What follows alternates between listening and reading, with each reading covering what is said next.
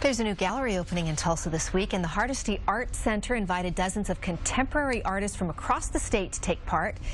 Galen Culver is the story of an artist in Oklahoma City who will stretch one of his canvases across a whole building.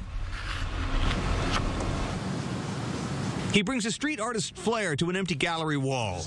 The ideas come first, and then I work on making it happen. To define the art of Narciso Argüelles is to dip a brush into bright colors on both sides of the Mexican-American border. It's pretty cool. Maybe it's like Liechtenstein, if he was Mexican, you know?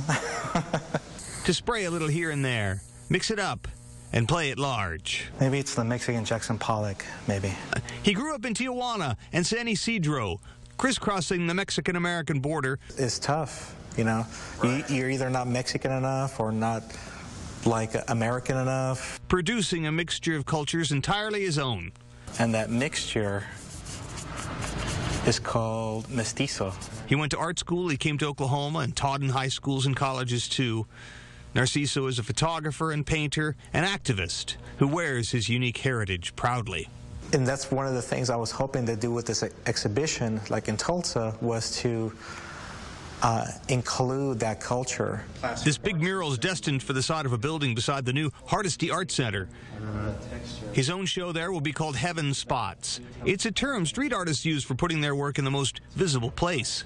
A risky move because the artist might fall, but when it works, it's beautiful. I think this is why they chose me, because I wanted to go big. An empty wall at the City Art Center in Oklahoma City isn't hard to reach, but producing a show for a new Tulsa gallery is the best heaven spot there is for a contemporary artist whose work continues to reach across borders. In Oklahoma City, Galen Culver, News Channel 4. Is this a great state or what?